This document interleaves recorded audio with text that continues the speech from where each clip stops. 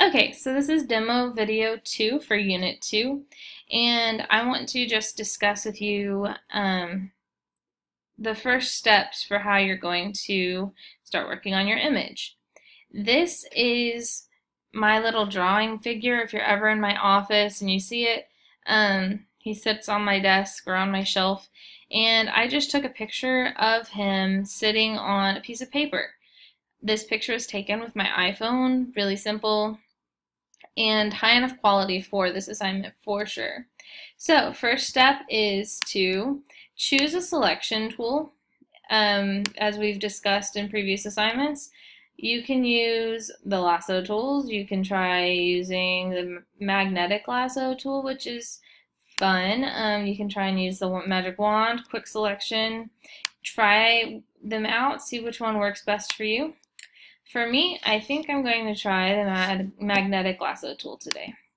So I want to just select around my little dude's body. And once I have him selected, I can actually start cleaning him up. And with this magnetic lasso tool, it's actually very handy because whenever you want to make sure it goes the correct direction, you're able to click to kind of guide it. So see how it messed up right there? If I'd actually been a little slower, taking a little bit more care, I could have selected to make sure it went the correct direction. Yeah, this will take some cleaning up here in a minute. The Polygano lasso tool is always a good option as well. It's actually the one I use more often because it's what I learned to use when I first started using Photoshop. Keep in mind also, you're able to continue using different things like the quick mask tool to refine your selection further. So even though mine, for instance, has quite a few blemishes and places that need cleaning up, there is hope yet to make this a clean selection. For the sake of this demo, though, I'm not going to clean it up to the speculations I usually would. I'm just going to get it pretty close. Okay, so here's my selection. Pretty good for a first go. I'm going to, by dragging this to the new layer tab, make a copy of this layer just so we can go back to it for reference later on. So now that I actually have this selection, I'm going to click the quick mask button right over here on the left side of your screen and come in here and kind of see what changes I needed to make. Yeah, it's not too bad. I can make these changes with the Refine Edge tool. We've also discussed this already. Just kind of play with that a little.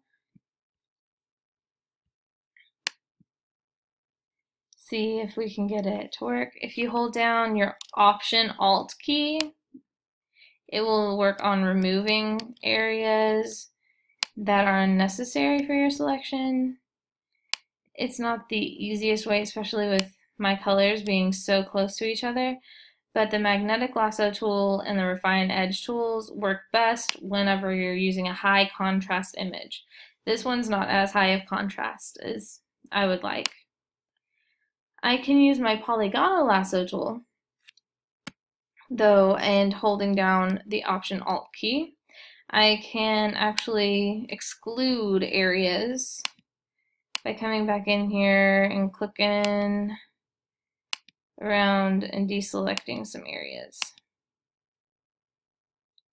So for sure this part, as well as down the leg here and whatnot. And so I don't want the base in my image. I think that it works better if I actually would just have him free floating. I think the only other place really that needs cleaning up is his neck.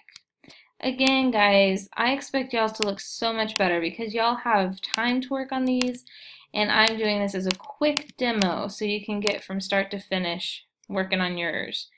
Alrighty, so do as I say, not as I do. This is not the quality of the work I expect y'all to produce.